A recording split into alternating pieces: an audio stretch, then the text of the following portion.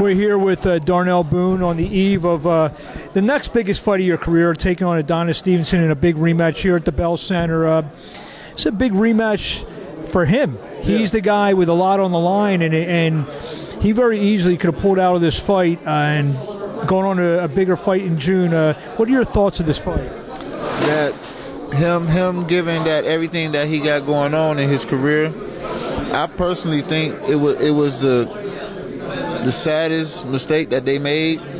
Well, the reason why I say sad is because why would you go back to a guy that knocked you out when you got all this going on? Because you can't come in here and just say, well, I could beat him.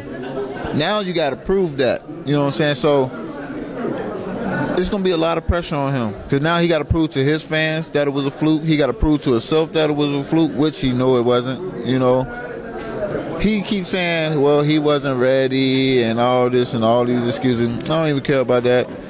But when you step in that ring, being undefeated, you got to treat every fight like it's a championship fight. Because in boxing, anything can happen.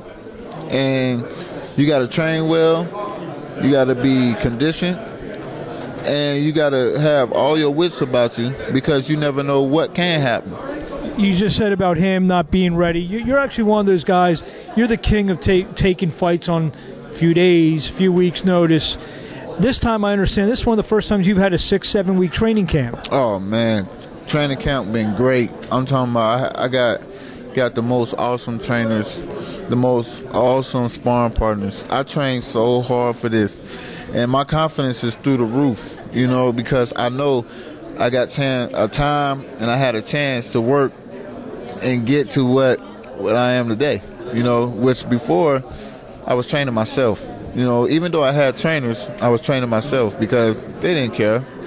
They probably lost faith in me years ago, you know, so I'm coming with it's going to be a new me, new Darnell Boone that they fighting tomorrow night. You said it's a new you. I think it's been a new Adonis Stevenson maybe since your loss. Does the first fight mean anything once the bell rings tomorrow night? No. All that go out the window is the now syndrome. So everything goes on what's going to happen tomorrow night. You kept saying how much this fight means to you. You know, we look at your record. It's not the prettiest record in the world. But in a sense, is tomorrow night you're fighting a guy, Adonis Stevenson, who may be fighting for the light heavyweight championship of the world in a couple months. Is this Darnell Boone's championship fight? No, I treat it just like any other fight. You know, I like fighting. I love the sport.